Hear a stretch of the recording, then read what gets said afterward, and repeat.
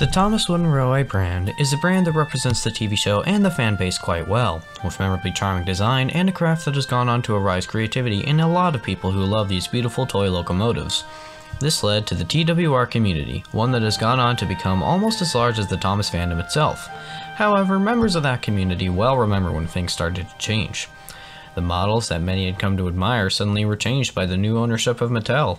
Thomas Wooden Railway became Thomas Wood, a cheap, unappealing, and insulting afterthought to the brand of merchandise that came before.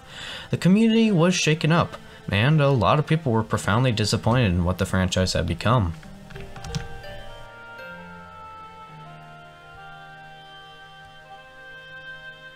However, even in the darkest moments, there always seems to be a silver lining for a fandom. You just have to look a little harder to see it. I think it can be refreshing to look at the positives of Thomas Wood, and those positives are showcased in this little set right here. Earlier today I was at a Barnes & Noble and came across the Thomas Wood merchandise line.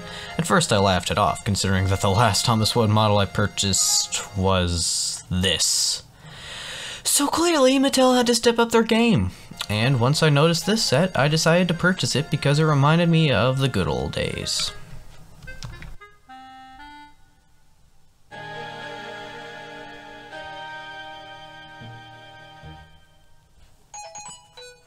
The set in question is Ryan Engine and Scruffy Cargo Set. Yes, you heard me right. Mattel made a Scruffy model. Mattel! The set features some characteristics of the Thomas Wood line, such as the considerably smaller frames and simplistic box design. However, the engines are definitely not sore in the eyes, so after they're out of the package, it's a pleasant sight indeed. This model of Ryan features some moderately clean paint and some sparks flying to make it go along better with the dynamite theme they were going along with. The face is well designed and fits the spirit of the character pretty well. There are my gripes with the model, but overall it was a job well done.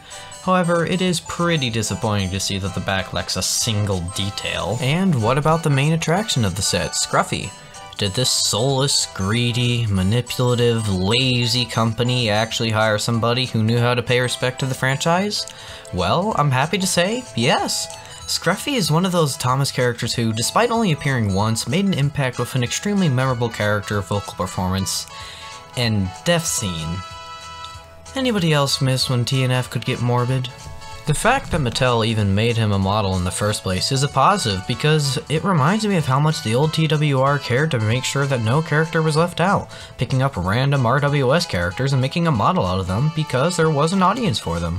Scruffy is a relatively obscure character, and seeing him paired up with Ryan is experimental for sure, but it doesn't bother me at all, as I think that if an episode were made between them, it would lead to memorable character exchanges.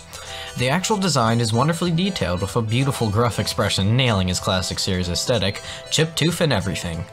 The sides include more painted sparks, if a bit cruder than Ryan's. They look more like cattails than fire. The plastic interior and exterior are a bit annoying, but it's all to suit the gimmick of the set, which is the dynamite inside him. The mechanism is easy to set up, and the resulting explosion is so fun and charming that it leads to a lot of play potential. The dynamite sticks are also meticulously built. I mean, just look at that. However, with all the positives I would give these two, I do have one complaint, though this extends beyond their models and mostly represents the Thomas Wood merch in general. If this is supposed to be Thomas Wood, with real wood as the main selling point, then why does Mattel litter it with tacky plastic? It takes away from the enjoyment of something so endlessly adorable and appealing being crafted from wood. The original merchandise used plastic sparingly, with the only frequent offender being the face being made of plastic, but the plastic is used as an advantage to make the face seem more authentic. These new models just don't compare to the original. But with all that being said, I don't regret buying these at all, despite them being $20 for just two engines. These models capture the spirit of the original, and the plastic seeping in only reflects on Mattel's poor decisions, and not the intention of making the audience content with recreations of their favorite characters. And with the new wood line coming soon, I think we're stepping in a good direction. Although the current show can jump the shark 2,000 times, it's nice to see the positives still exist and keep our fandom going strong.